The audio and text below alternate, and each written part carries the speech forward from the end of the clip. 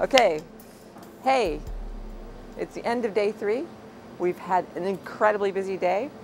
Yesterday we deployed Ogopogo. Today, early in the morning, we connected Ogopogo to the internet. It powered up okay, seems to be functioning. Has a bit of a problem. We're trying to figure out how to get Ogopogo, the vertical profiling system, to come out of its container and go up to make measurements in the water column. So the systems people are working on that. We've had 2 dives since then, and installing instrument platforms, removing instrument platforms, connecting instruments to the internet, incredibly busy, taking cores at a site in the upper part of the slope in Barkley Canyon to understand the seafloor, the interface of the biological organisms between the water column and the seafloor.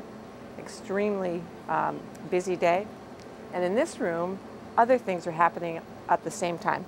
This team over here is analyzing some of the multi-beam data that we collected in between dives, because when we dive with ROPOS, after ROPOS comes up, they have to reconfigure ROPOS, test things again, so it takes several hours or more before we can go back down and dive. So in the meantime, we actually go out and do multi-beam surveys to measure and map the seafloor bathymetry in this area, because there's big gaps in our data set.